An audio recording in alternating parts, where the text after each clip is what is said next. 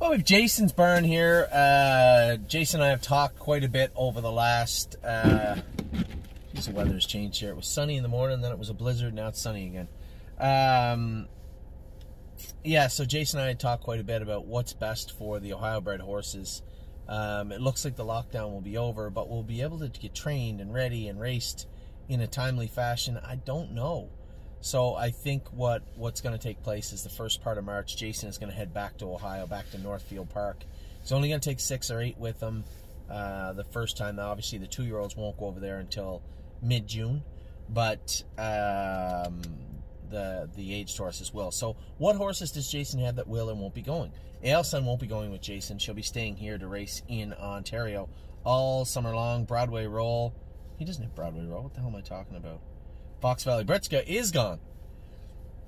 Fox Valley Britska is in the meadows with Tim right now. Grey as a New Red will be going with Jason first part of March.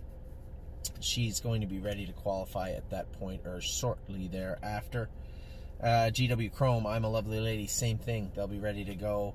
I suspect a horse like Italian Grit may go over there. I know Tom and I had talked, my partner on, one of my partners on Italian Grit had talked quite a bit about what the role will be of Italian Grit. I want to get him started a couple of times here in Ontario, and then he'll likely head over to Ohio, to the Ohio area. We'll see how that works out. Italian Grit will likely go there first part of, I'd say, mid-March.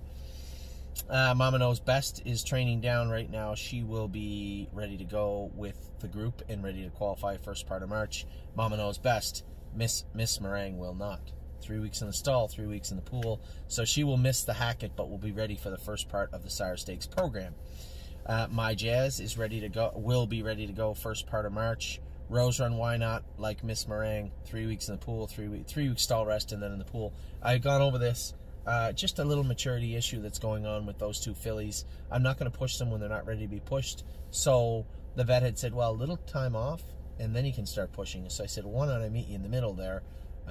Actually further than you. 3 weeks in the stall, 3 weeks in the pool, no pushing, and then resume. And she said that would be perfect. I'm sure they're fine. As I said, My Jazz is good. That's My Girl continues to jog down now. When Jason goes, That's My Girl doesn't need to go to Ohio with her. She'll likely stay here with Johnny. I would suspect Johnny will be losing some horses at that point. Braemar will be leaving. Aguilera M will be leaving. So it only makes sense that maybe That's My Girl can head up to Johnny's barn. Well and Down will be going with Jason to Ohio also. So there'll be a couple more horses. Off-Road Hanover might go from Billy to Jason also. I'm going to leave Stonebridge Simba. Billy gets along real good with that horse. He's got a real good, his program's set up really well for Stonebridge Simba. So most of the non-Stonebridge Simba horses will go to Jason. Billy will keep Simba, and obviously Stormont Wizard, he knows what he has to do with him. Maybe some of the horses will be recalled from Tim to come to Jason also. We'll see. We'll see what makes sense and what fits best. Obviously, a very odd year continuing. We don't usually go to Ohio. We might spin down for the Hackett down around Miami Valley area in April, right? And then get ready for the Sire Stakes. This year is quite a bit different. So again, a number of audibles called this year. Some of them have not worked, and some of them have worked.